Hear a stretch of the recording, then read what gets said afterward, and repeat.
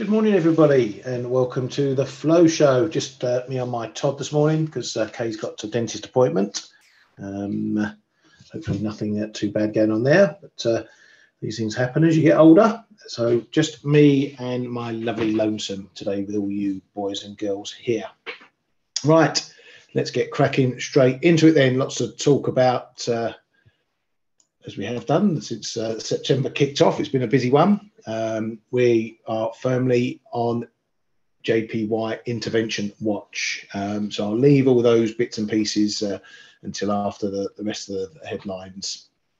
I'm going to kick off in the Eurozone. There's been a bit of data out this morning. Eurozone, oh, what's going on now? I'm in the wrong thing. Look at that. Oh, how do I get back to this? Clear it all, refresh it. Might have to skip it. All the countries have gone. There we go. Back to normal.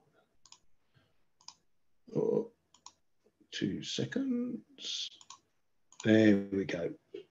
All right. Hopefully that'll be all right. So back on track. Yeah, we've had a bit of data out this morning. And today, retail sales from the Eurozone coming in a little soft at down 0.2, as expected though. Well, this calendar had minus 0.1, others had minus 0.2.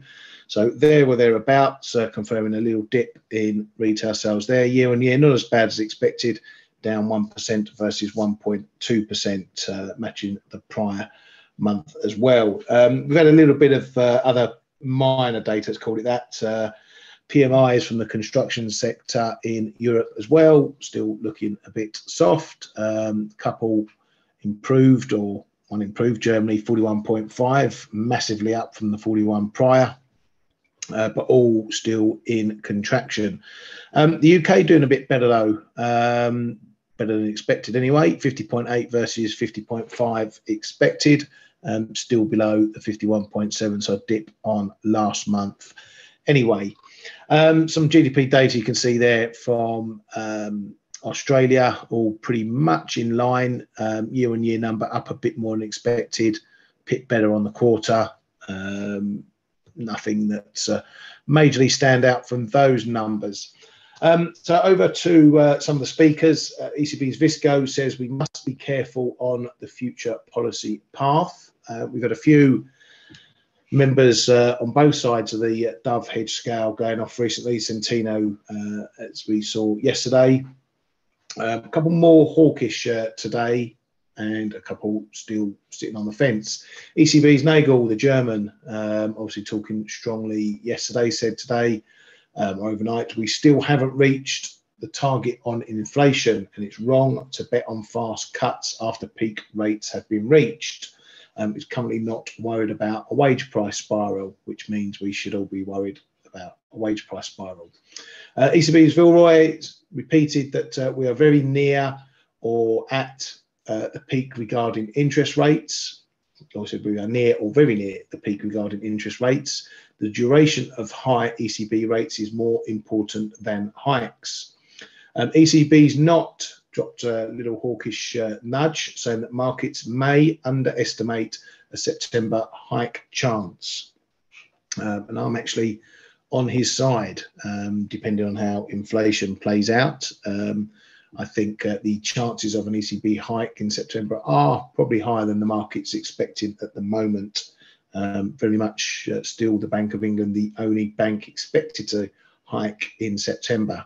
All the rest expected to stay unchanged. But I think the risk for the ECB and particularly for the Fed are higher than the market's making out. Over in the US, and one of the moderate hawks, let's call him that, said that recent data will allow the Fed to proceed carefully. Recent data gives the Fed space before making the next rate decision, so effectively signalling that he's happy with a pause at the next meeting.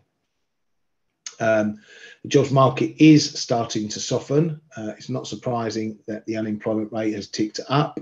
The data is looking good for a soft landing scenario. If inflation keeps coming down, the economy is in a pretty good condition. The data will drive whether the Fed lifts rates again.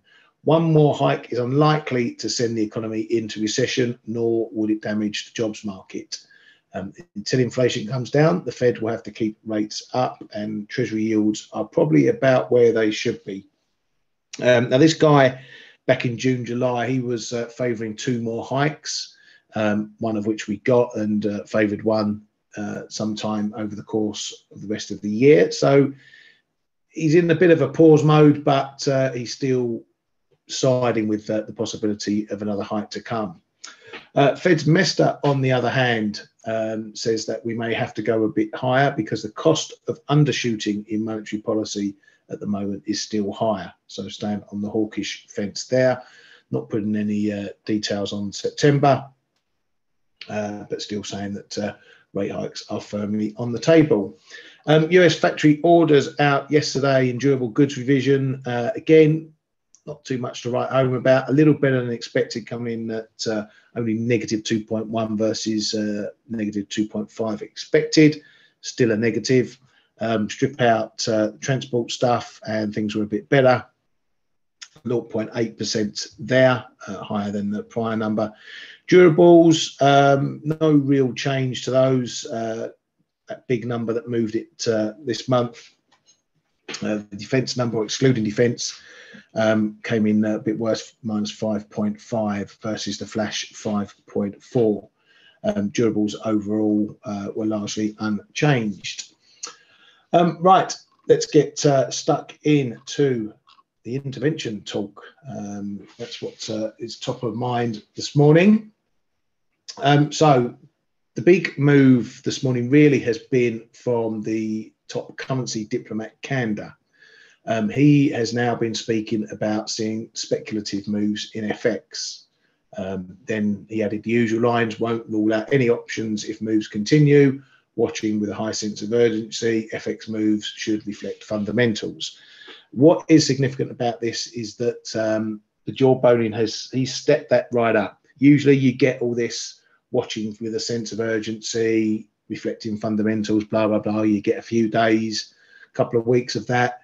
If the moves don't stop, then you get them stepping up into, speculation and that sort of thing, and also talking about volatility. So it is a bit of a strange one to find that he's stepping up to speculative moves. We have heard from other members and BOJ people saying that the moves in the dollar are driven by things happening in the US, so on and so forth. So it's not been all one-sided in their view. But for me, it is a big step up the levels. We're pretty much one step from intervention now in terms of the playbook that goes on. What we haven't got right now is the volatility. That is one thing that they're on watch for. This here, moving up, taking 2-3 days to move up a couple hundred pips, that's not really in the intervention zone. Doing 200-300 pips a session a day, that is something that we need to be aware of. That's the type of moves we were getting back when they intervened last time, towards the latter part of 2022. So when we were moving pretty swiftly, 10th of August to September, up a good 500-600 pips. Then we got the intervention. Then we jumped another 500-600 pips up towards those highs. Then we got more intervention. So we're not getting the volatility here that we did back then. So it's a bit strange for them to be coming up with such strong language this early, which, in my opinion, it could suggest that they're more worried about the level of the yen this time around rather than the volatility aspect of it. So if they do intervene while things aren't that volatile, that would pretty much nail on the head that they're looking at the level of the yen more than the volatility side of things, which will be a little bit of a change to how they do things normally. But it's their game. They make the rules, and they can push the buttons as and when they like. We can only go on what happened previously. Now, we have had other members out. Japanese Chief Cabinet Secretary Matsuno, he came out with the usual lines where we might expect, watching FX moves with a high sense of urgency. Important for FX to move, stably reflecting the fundamentals. We'll respond appropriately to FX moves if necessary without ruling out any options. So he wasn't as strong as Kanda in terms of speculative notes, but that's the one that's really swung it for me this morning. Now, what Matsumo did also speak about is that they are watching international energy prices with a sense of urgency. Sounds like they want to intervene in oil markets as well, but obviously they can't. And they are to call on oil producers for steps to stabilise the market. Now, this has come after the Saudis and Russia agreed to extend output cuts for another 3 months. Well, bit of a caveat on that. They said they're going to extend for 3 months, but they're going to review it every month. So it's basically a 1 month extension with a review after each month. That saw oil have its little pop yesterday, as you can see there. But moving back to Japan, we know that they are already looking to extend subsidies for oil and gasoline prices over there because of the moves up in oil. So that's going to continue. And it also reminds us that they are still doing a lot of fiscal measures over there with regards to keeping prices contained, or the wrong type of price moves contained. So there's plenty of easing going on the fiscal side. They are also going to be formulating their next economic measures in October, which aims to support wage increases and household finances. That was according to Kyodo last night. So it's a bit of a double-edged sword for those guys over there. They're continuing to ease on the fiscal side. They're continuing to ease on the monetary policy side. And they're wondering why the currency's weakening further. What's different this time about potential intervention and the moves we're seeing is that they're not getting the help from the other side. When they intervened last year, they got a bit of help because we pretty much got to peak rate expectations for the Fed. You know, you do remember coming into 2023, we had the pivoters all trying to play a turn in the Fed. Rate expectations had reached their crescendo back in that period because we had seen a few months of inflation coming down, and it really started stepping down at the beginning of the year. So the market changed its expectations on the Fed. The fundamentals changed in the US. That got them a lot of this part of this move because they only intervened twice up here, and the rest of it was down to the fundamentals. So this time it's different because we're not in a rate hike cycle. We're at the end of the rate hike cycle. But the moves are a bit similar because the dollar is still strengthening because the US is the less dirty shirt in the basket at the moment. And that's where investors are beginning to park their money. If the Eurozone economy is going to suffer, UK, elsewhere, and the US is going to come out less hit by that, then that's where investors want to put their money. So that's why we're seeing dollar yen also gaining as well. So it's a different situation to back then, but some of the moves are similar. As I said, we haven't got the volatility though. That will be the final piece in the puzzle.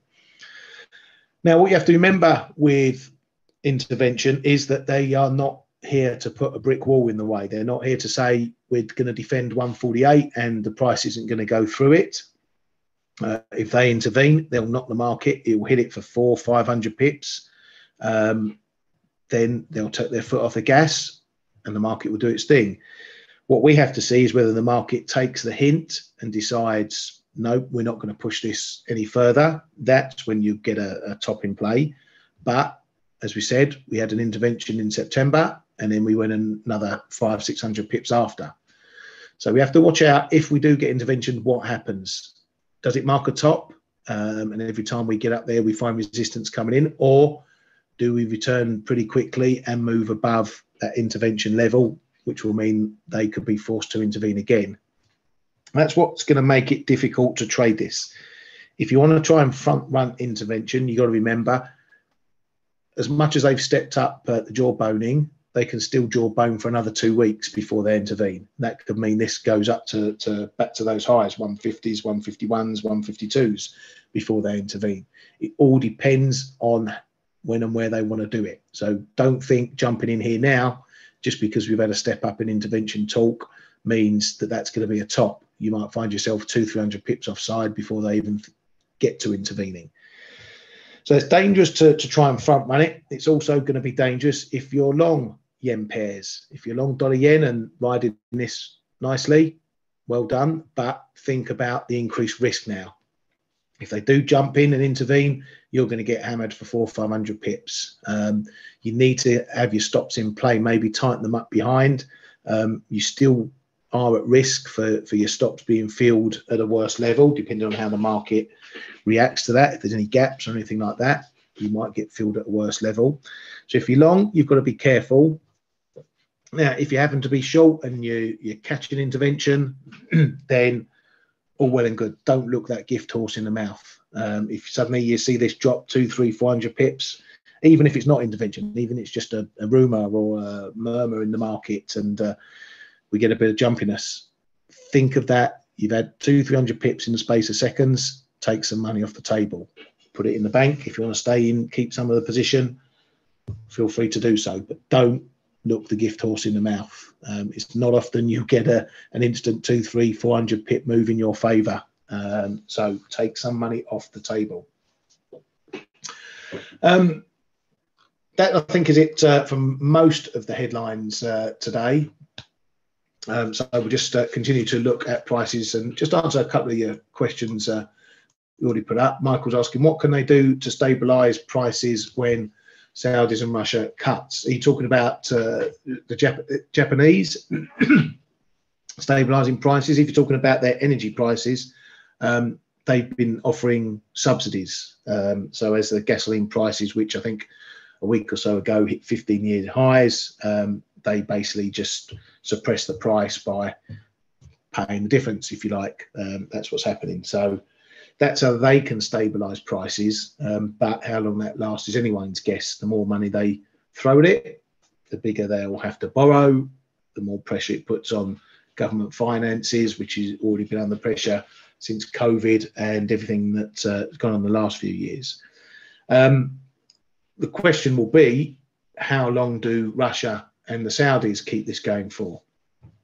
Because the problem they face, and if you take just the manufacturing sector as a guide and the weakness we've seen throughout, you've got to think that the demand isn't there. So it's okay cutting production, but you've still not got the demand there. So it's a, I don't know how you want to call it, it's an ever decreasing circle. You know, it's one thing when demand is 20 barrels a day and you put a cut in of 5 million barrels per day, you know, that's a big thing. But if demand, for example, is 2 million barrels a day and you're cutting 1 million barrels a day, it's a bigger cut, yes, but you're not fixing the demand problem. What you really want is the demand to be there as well, and that's why oil price has been a bit depressed. Manufacturing has been depressed, as we've seen. That's not good for oil generally. So it's all like we're trying to stabilize markets or trying to fit the price, but overall activity is lower because the demand just isn't catching up. So it's doesn't mean oil can't move up to $100, but if people still aren't buying it, people still aren't buying it. It's not going to help them either way. It's not going to help their finances if they're only if they're not selling as much as they were 2 years ago. So it has limited impact on all sides in the financial aspect. But who knows where they want to take the price to? You know, it's been just as much in their favour to keep prices low, to stop inflation kicking off around the world, because that impacts demand and activity. So it's all these things are finely balanced. They're all interconnected. You know, what they do in oil affects what happens in manufacturing. Keep prices low, then maybe manufacturing has a chance to pick up. You start ramping up oil prices, it's going to probably affect manufacturing even more, make things more expensive, put more pressure on activity and prices. So it all plays into one another, all these moves in commodities. The other thing you've got to watch for, going back to the intervention talk, is obviously that's going to be concentrated in yen pairs, but don't ignore the pull that it can have on other pairs. If you suddenly see dollar yen coming down significantly, euro yen, all the yen pairs, it's going to have a bit of a drag on their majors as well. So just be careful. It can throw out some funky moves. You can also see whether they diversify their intervention into other currencies. There can be a bit of a trigger event from other people. You know, suddenly models are now moving on because suddenly prices have changed. So it's all, again, it's all interconnected. It can all lead to moves in other pairs as well. So keep an eye on what the market wants to do with the majors if we get intervention from those. Right, if you have any questions on intervention, whatever, throw them up in the chat there and we'll go over it. Gary, looking at oil, 80, 90, 88, 90s could be a tough nut. Yeah, we've got these levels up here, bit of a zone if you like, 92s, 93s, 94s. Probably could draw a bit of level there, right bang on the 90. So I agree with that. It's been the break really of this 82s, 83s area that's been the significant one. If we get a retest of that properly, that will indicate whether these moves are going to last. So we've had a nice little headline pop. It has pulled back a bit since then. As you can see, we've got a subsequent line coming in just around the 84s, 85s. So it's holding the break for now. But as you say, where it's going to gain to is another matter. 90s yet, I agree with you on that one. And then, as I say, 93s, 94s up here is going to be probably a decent technical area to look at that. What was I coming on to? Okay, so yeah, if you've got any other questions on intervention or anything else at all, throw them in the comments there and we'll chew them over. What we also need to look at is the Bank of Canada today, which could be a very interesting meeting. Again, another one where expectations are set pretty low going into it in terms of probabilities, what hike or whatever. I'm just calling those up, so bear with me 1 second. Let's see what the latest numbers are for those. So what are we expecting? So 86% chance of keeping rates unchanged at this meeting versus 14% of hiking them by 25 pips. So low expectations going in. What do we know thus far? The jobs market has been okay.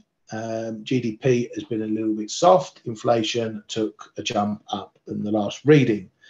So there's probably enough in the pipeline for them to stay unchanged. So it may not be the announcement we need to worry about, but the comments after in the statement that comes with it as to whether they have any changes regarding what they see from the last data that they've had, including that inflation. I think the inflation is the important one. The BOC mandate is an inflation target of between 1% and 3%. So we're above that. We were below it or in it last month, and then we moved above it again on the last reading. The core number is still above it. So they've always kept the door open for further hikes. So we need to see, does this data change that or enhance that, make them more hawkish to suggest another hike might be needed? Or are they going to brush that under the table and say it's a one-off move up in inflation and then they're happy to stay on pause? For the price, again, we've had this big level here, 136.50, and it's still undecided what it wants to do. We've had the move above, couldn't hold it, down below. Then we've had another move. It's trying to hold it this morning. Still not out the woods. I want to see a decent period of time where it holds this level or pushes up and maybe holds these highs. So we get a move up to 36.80, 37. Any dips are limited to these two highs here. And that would suggest we have made a step up from that 136.50. That should solidify as support. But being obviously this close to the BOC, you can't really worry about these small levels or these levels this close to the price. You know, if we get a hawkish BOC, we could be down at 135s. If we get a dovish BOC, we could be up through 137. So for me, it's going to be about where we're at the end of the meeting and what the price action does from there. I'm still long this, still happy to stay long. No reason to worry about that side of things. I've got enough margin in the trade to play around with it. Given what the dollar's doing at the moment, if we do get a hawkish BOC and we see a move down to 135s, I might think about picking it up, adding back to my long position, giving it a go to see if we then return back to the highs. Now, this has remained elevated even with oil going higher. So it tells you what it's trading, what the CAD's trading at the moment. It's still not taking too much attention from oil. We saw a little dip yesterday when the headlines came out, but nothing that significantly changed anything, and we went back to the highs thereafter. So oil correlation is in the off switch at the moment for this one. Just looking at a couple of the other CAD pairs, Euro CAD being one, because I've noticed we are mooching around this magic 46.5 line again. For those that may not have seen this before, this is one of those doozy lines that's been in play for a long, long time. Always seems to have a bit of price action around it when we're there. Going back even to 2022 last year, you can see it was a very, very solid resistance point, you know, multi-month resistance point. It's been a bit on and off over this year. You know, we've had it as when it broke, then we mooched around, then we sort of held a bit of support against it, then we had resistance again. So it's been a bit up and down. So there's always something happening here. Again, how we finish this one after the BOC could be important. If we're below it and holding below it, then potentially we're going to get some further downside. Then you can look at maybe a move down to the 38.2 fib again, which has also been a pretty solid area of support. Conversely, on the other side, if we get something that's super dovish, we're probably going to get a move up. Going to look around these 48s, 49s. Maybe we get a push to the highs, and then we'll see how we do there. This one can be a good range player. When the levels hold, you know, you can get a good trade out of it. For those who've been following the show for a long while know that in our chat room, we were all playing this one last year, playing off the support, but setting up for the break. And when it broke, it went very well. And, you know, we all had some decent trades out of that one. So when this one plays technically, when it plays nice, it can give you some good money. Wait for the decent levels, though.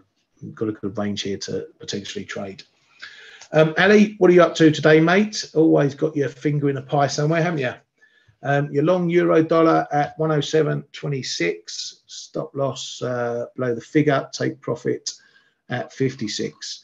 Yeah, bit of a missed one, this one. I was eyeing up that 107 area for a possible long. I didn't know, so can't do anything about that. It has held. It was a decent level. That's why I've got it a thick red line, because it's one of those decent levels, more so than others. Can't really see it in there, but if you go something like a 4-hour chart, which I might as well do while I'm here, I'm in control. Again, you can see it's another one of these levels that has a lot of action around it. Usually, if you've been away for some time and you come back to it, it tends to have a bit of a reaction. Sometimes it's a bit weak, as you can see here. We had a test here, couldn't get higher than 50s, 60s before we had a breakdown. Then we had a mooch. When it does move away from it, then you get some good pips out of it. So here we've had a first test yesterday, but again, it's not looking overly strong at the moment. The bounce pretty limited. You know, you're talking 40 odd pips bounce so far, not managing to sustain it. So as far as your long goes, Ali, I think we've seen a little bit of supportive action here. We had the low, we stepped up from the low. We're trying to step up again from the second low. So the steps are working, but you now know your level, 107.5. You need to get above there. If you can't get above there, well, then maybe we're going to have another test of that 107 and we'll see what happens. But get above this 107.45.50, then you're probably going to get your profit target And again, you know, if you get a break there, maybe you don't take all your money off the table. Take a good chunk off, leave a little bit on, see if it goes a bit higher, see if you can squeeze a bit more out of the trade. But as you know, I can't tell you how to trade. That's how I would play it. I don't like to give up a winning trade. I like to stay in as long as possible. You can protect your risk. Okay, if you get stopped at, then maybe you haven't made as much. You give a bit back, but if you get a break there, then you know you can pull your stop well into profit above entry, and you've locked in the latter part of the risk there. And just see if you do get a further move. You might get 108s if you're lucky, and then you've put a bit more in the pot than you wanted to. So good luck for that one. You're hoping for a soft ISM today. Well, as you know, we don't do hope in trading. You're in your trade. There's nothing you can do about it now, unless you want to get out, of course, before the data. So it's up to you. What do you want to do? If you're in the money going into the data, again, do you want to take some off the table? Doesn't matter if you don't make as much as you set out to do. As long as you make money, you're never going to go broke if you're making money. You have to judge the risk going into that data today. Do you want to gamble what you've got on the table, or gamble not as much? And, you know, because if you're wrong, you end up making nothing or even losing money. So I'd rather have a small win than a big loss any day of the week. So, yeah, plan to get out with some before the data. Good man. And, yeah, it's a pleasure, Ali. Just saying, you want to say thanks to Kay and I, because you give us Liverpool hour free and give us your years experience. That's why we're here. You know, there's plenty of other sites who will sit there and give you trade ideas and tell you they think this and they think that, and you know, they don't care what the results are because they've got no skin in the game. We're different here at ForexAnalytix. I trade, Kay trades, Blake trades, Still trades. We all trade our own money. So what we give you is really from what we're doing, and then we're not here to be a signal service. We're here to show you this is how traders trade. This is how you should trade. And it doesn't matter what my opinion is of a pair or currency. It doesn't matter what Blake's, Kay's, or anyone's. Our opinions can all be different. But what is all the same is how we approach trades. My approach is the same as Blake's, the same as Kay's, the same as Stelios. Manage risk, make sure I don't lose money if I can avoid it, and make sure I try and make as much money as possible when I get them right. So that's the part we always try and teach. It's not whether we're going to make money on intervention today from the BOJ MOF. It's what you do to get in and out of those trades if you want to trade it. That's the experience we try and share here. So I hope it's doing you guys well. So just looking at some of the other data that we do have coming out, as mentioned, the ISM, that's expected. Let's get it up on the screen so you can have a little look. Now, I've seen a few comments. A lot of people are sort of brushing this one under the table in terms of impact for the dollar and the Fed, but I'm not so sure. As you can see, they're expected to come in at 52.5, so a little bit of a loss over last month. That'd be no big deal if that happens.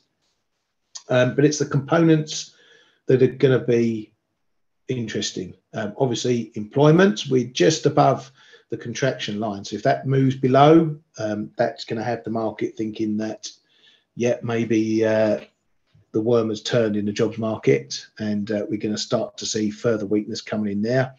Obviously, the prices paid number, that inflationary number, which I think went up last month. It had been coming down, but it went up. So again, look at that one. If we get another upside print, so if we get lower unemployment, higher inflation, that's going to be a bit of a conundrum for the Fed. But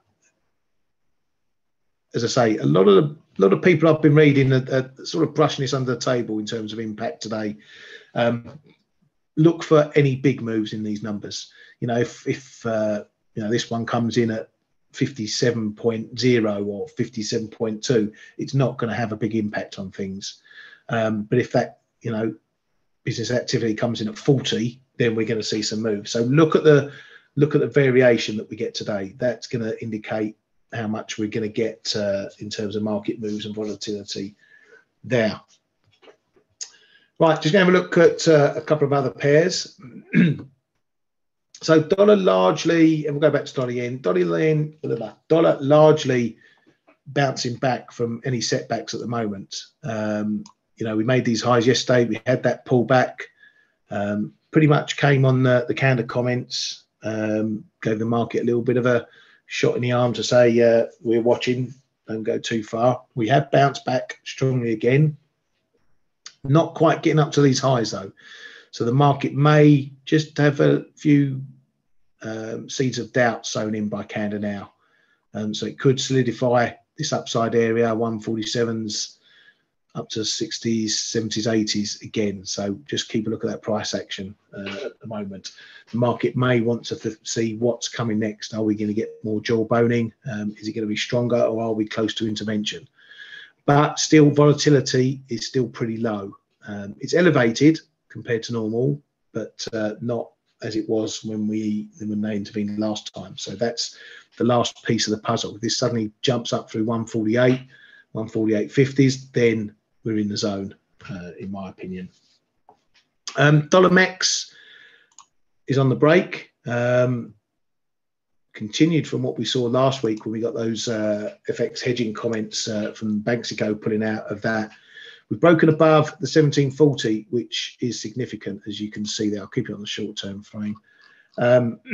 This was the number. This was a break point. This was the point that got held. As you can see there, we had support. Decent bounce off support the first time. Another bounce off support again. Then we had the break, and that led to that. Resistance, resistance. And now we've had a break back up. So this is the significant move here. I know Blake's been running this one, so he's had a nice trade on there. The signs had been there. We'd spoken about this before. It had stopped going down, which is always the first signal you want to see when trying to catch the knife. But it's really taken that move from Banxico to give this one a shot in the arm. As you can see, we are starting to find a bit of support into this level. So if you weren't long here, if you're not long up here, and you want to chase it, or you want to get in because you think these moves are going to continue, you know where you want to do it. 1740 is your number. You know, you might need to give it a couple hundred pips because this one moves pretty quickly. So if you get a test down here, retest, and it holds, that'll give you further confirmation that longs are the way forward. You don't need to give it a lot of room, you know, tight below. You maybe stretch it 138, maybe even 135s, depending on how deep your pockets are. But if you're under this 1740, you know you're on the way to getting a hiding if you're long. So that's the way you want to play this one from now. Where can it go? This one can be a bit dangerous because there's a lot of carry people in here. Let's go on to a daily. Now, not a lot of those people are going to get tipped out this carry trade if they're in from the 20s. Okay, this is still a little bit of a move. You know, just this leg, we've only just getting up to the 38.2 fib of this move here, which was from where was it from? March this year. So this is one portion of this whole move. 38.2 fib of the whole move is up at 1873. So we've got a long way to go yet. So in terms of people thinking that the carry trade's over, it's probably way too early. All those who were jumping on the carry trade down here might be thinking a bit differently. So you could get a bit of an acceleration if we start breaking some of these fibs, because all the latecomers to the party haven't got the margin in the trade and they won't want to be starting to lose it. So you could get a bit of an acceleration through these sort of areas from those. But unless we get to the 38.2 fib of those, of the bigger trend, the bigger carry traders probably aren't going to be overly worried just yet. So from here, it's got plenty of room to the upside, most definitely. But keep an eye on your fibs and your moving averages, because they might be the guide as to whether trends are changing around. Angela, what have you got going on? Very nice technical play in Euro Sterling this morning. What did you see from that one, Angela? Let us know. I'll have a little look. Excuse me. Let's come onto an hourly. See what that shows. While I wait for Angela. Yeah, I'm not sure what we're looking at, Angela. We had a move down yesterday, down towards that 20s area, which, as you know, has been a bit of a level previously. So no surprise to see it support showing up round about there. It's not particularly a level I'll look to trade. I'm still long from 85s down here. But it's one of those levels, if you are coming back down again, you want it to hold, because that gives you the protection above the 85 handle down here. The bounce again through the 85.50. This is one of those funny little pivot levels. If you're above, it can hold. If you're below, it can hold. For me, the wider play is still 85, 86, 85, 87s. We've been watching this for months and months now. It is still indicating that the trend is still coming down. You know, we had this move lower. Let's just come out a bit. We obviously had this big move lower this year, and now it's held. So it's done what it needed to do. First test held, and the bounce. Bounces have been limited though. So, and then we got these lower highs. So it's suggesting that we're not done with this trend, and hence why, and I know this is a repeat, I still don't think this 85 is out of the woods until we start getting above, particularly this 86, 86.10 area. You know, we're still in a bit of a downtrend here, and this might be a resumption of it. But that's why this level's key. And the more times we hold this level down at 85s, 84, 80s, then the greater the breakthrough is going to be if one happens. That's why I'm still running sell stops below this level here, because if it does break, I think it's going to have some decent legs, and it's probably going to be down in the low 84s in a flash, if not more than that. So just be careful with this one. Let's see what Andrew's doing. Intraday setup. Okay, so just playing the range of the previous day. Yeah, very nice. Let's say if you want to short term this one, as I say, you've got plenty of levels you can lean against. That into that 85.20 showed up again as mentioned. So how do you want to play it going on the upside? You know, you've got the move above 85.50. Can we take on 85.70 if you're still in it, Angela? You know, again, see if you can ride it as far as you can if you're not out already. You just exit near the 61.8 retrace. Okay, fair enough. Money in the bank. You hear no complaints from me. Ali, or let's start with Brian. I think, what's the thoughts of people thinking of 0.82? For this one, it's a distinct possibility. The one thing with this one is it does range nicely. You know, you can see decent enough range, 1,000 pips, give or take, to play in between. You know, that's going all the way back 2016, even through Brexit and everything. You know, it's all stayed in a really pretty tight range. So it's a nice one to play. Can it get to 82? Of course. You know, maybe a break of this 85 sees it down to 82s. If we get back down towards these levels, these lows down here, I'm going to be thinking about taking on longs purely to play the range, which has been really solid, but see what the fundamentals are and see what central banks are doing, ECB, BOE at the time. But yeah, 82 is a possibility, but you ain't going to get 82 unless you can get through 85 first. And he says to follow the good principle and not let the fear, hope and greed intervene your trading. It's tough if you're swimming upstream against human nature. There is nothing quite good or bad as trading. They give you a number every day. Yeah, just going back to what I was saying.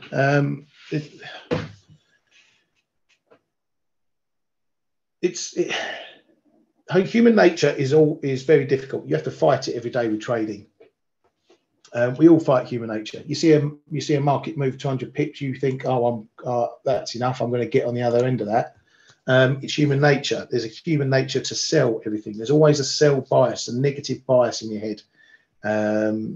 You know, you get far more people wanting to sell rallies than buy dips usually, because that's human nature. But other people, yeah, they give you numbers and they don't care. give you trades, give you trade ideas, and unless they've really got skin in the game, it doesn't mean anything to them.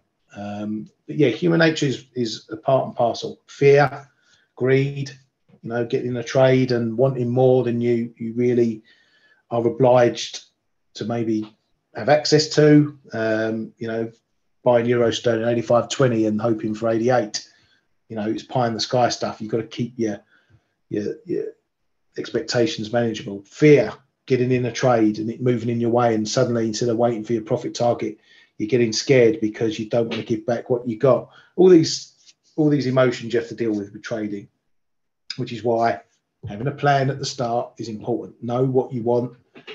Don't adjust your plan too significantly. If you've got a plan to buy this at 85.20 and get out 85.70, that's fine. You shouldn't be panicking when it gets to 85.30 about what to do. What you're going to do, you in the money. Do you take profit? Your plan is 85.70. But what you do is you watch the levels and you say, right, well, my next level is 85.50. We've hit there, I'll take some money off. Because what happens if I don't get my 85.70? So that's when you can change a plan to your advantage. Okay, because then fine, you've taken some money off the table. If you don't get your 85.70, you've made some money. Locking your stop, bring your stop up behind it to entry, whatever. Then if you get your 85.70, great, you've made your target. Maybe you haven't made as much because you've only made the extra 20 pips on half the trade. Doesn't matter. The win's the win. Your plan worked. You did it. You followed through, and it worked to perfection, and that's all you can ask. Right, if there's no other questions from you guys and girls about anything today, we shall call that a day. I'll give you just a few more seconds to pop anything up. We'll just have a quick look at cable. Still holding above 125. Again, a lot of people marking this 125 zone or level as something important to watch, which it is. Again, another level that it's seen prior action. Don't forget, we've got the 124.50, which is probably bigger than the 125. This was that level that, as you can see, goes all the way back to the beginning of the year. Just level that showed up, 124.5, and we were knocking around it for months and months and months. When it broke, it was support. When it broke the other way, it was resistance. So it's probably, if you're going to play off the 125, factor that in. It comes in around the 50 fib of this move up since March. So, or 124.72 is a 50 fib, close enough to 124.50. So keep that in mind, as that might be the support zone bigger than the 125 for that. Right, if there's nothing else, we should call that a day. Thank you very much for coming to the Flow Show and giving us your support. Don't forget to like us on the socials, give us a thumbs up, give us a retweet when we put out for the show. More people we get in here, the greater the conversation we have. Just missed out on a couple of the questions in the Q&A. So just quickly before those, Roberto, do you think the ECB hike will happen whilst German data is so poor? Yes, if inflation's going back up. That's them. That's the ECB. They're all about the inflation. Yes, they will look at growth and activity, but inflation is their mandate, and that's what will drive them, because they've been hiking even while the data's been weakening. Peter B, do you think trading stops can save losses? Yes, use them all the time. If I take money off the table, get above a level or below a level that's gone my way, then that's one of the first things I do. Bring my stops up. If I've taken half the trade off, bring my stops up, protect the risk. Don't have to bring it all the way to entry. You can just bring it into a position where your loss is zero. So if you made 20 pips on your trade and your stop was at 30 pips, you can bring it up 10 pips on the other half and you're at break even. So yeah, trading stops, always good. I'm running a trading stop in dollar CAD for my 131.50 longs, and I'll just keep dragging it up, and it always protects you and locks you in. So yeah, is the answer to that. Anyway, that's it, done and dusted. Be careful over the BOC, be careful over the US data, trade well, make loads of pips, and we'll see you tomorrow. Thanks a lot, everyone. Hey traders, this is Blake Morrow with ForexAnalytix. Thanks for stopping by our YouTube channel. Don't forget to like these videos, share them, and subscribe to our channel so you don't miss any of the content that we provide here for free. Thanks for stopping by. I'll see you in the next video.